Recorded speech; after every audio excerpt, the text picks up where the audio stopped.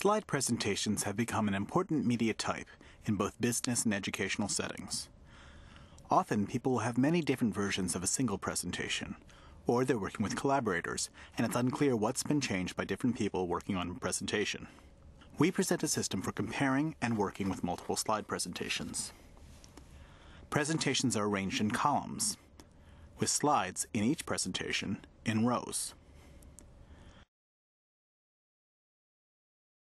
I can turn on and off correspondences between slides with checkboxes for different correspondent types.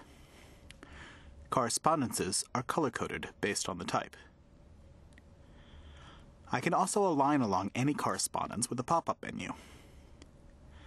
Gaps are inserted in all presentations to achieve maximal alignment.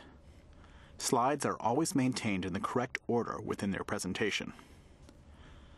We can also color-code the ends of correspondences to indicate when the connected slides are not visually identical. I can select any slide in a presentation, and a full-size preview is brought up in an alternate window. Using arrow keys, I can move up or down within a presentation, and the newly selected slides are shown in the preview window. I can also use the right and left arrow keys to move between corresponding slides in alternate presentations. By moving back and forth between two corresponding but visually different slides, it's very easy to understand what changes occur between alternate versions. In a collaborative setting, it's often important to focus specifically on what has changed. I can dim out slides that do not change with the Hide Same checkbox.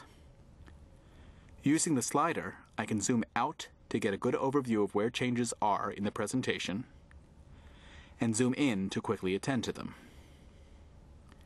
The visualization aids in slide assembly tasks as well. I can select slides from the existing presentations either individually, via typing text in a search box, which will select all slides with that word,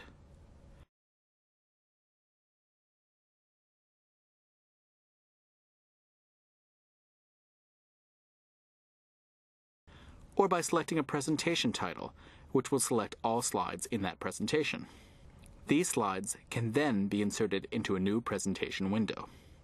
All slides that are visually distinguishable from their corresponding slides are highlighted in yellow. When moving around the new presentation window with the arrow keys, the same slide in the visualization window is selected and a full-sized image is shown in the preview window. I can use the left and right arrow keys to swap alternate slides into the new presentation. This work describes 3 contributions: a framework to compare and find correspondences between presentations and their constituent slides, an interactive visualization that conveys those correspondence in a useful manner, and a tool for using that visualization in assembling new presentations.